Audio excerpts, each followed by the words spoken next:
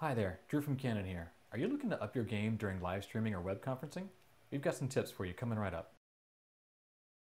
What we thought we would do today is give you a few tips on how to take your web conferencing, your vlogging, maybe live streaming or even gaming situation, take your imaging up another level. To do this, you'll need a few things: a camera, a video capture device, and a video or web conferencing software. But why would we want to do this? Well, right now you can see I'm using the built-in camera on my laptop. And it's not the most pleasing view you can see. You also see everything that's going on in the background. As you can see here, this camera is set to not have a clean HDMI output. You can see all the text, exposure information, and autofocus brackets around my face, which is great when I'm taking pictures and filming video, but not so good when I'm live streaming. Next, we're going to need a video capture card. This camera is outputting through the HDMI, but we have to put that signal into our computer somehow. The video capture card that's easily found online can convert that signal from HDMI to USB. Now let's see how the camera looks with the HDMI out to the video capture card. You can see right now that there is no autofocus information or exposure information on the screen. That's because it's a clean HDMI signal going to the video capture card. You'll also notice a few other things about the image.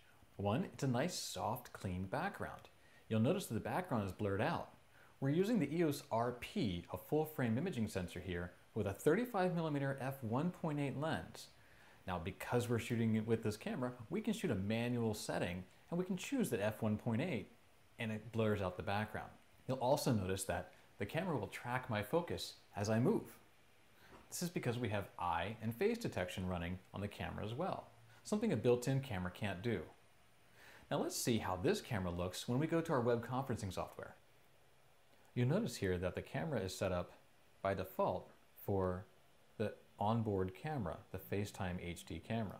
By clicking the drop down and choosing the CamLink 4K, that's the video capture device. Click on that, and now we have our camera that we have, our Canon camera, all set for a webcast and live streaming. Now, I know you all don't have a video capture card, and right now they could be a little hard to find online. However, they're getting a little easier to find. We're going to be updating this site as quickly as we can, as often as we can, to provide you more information on how to connect your Canon camera to do live streaming, vlogging, or web conferencing. So, check back here often. We'll see you soon.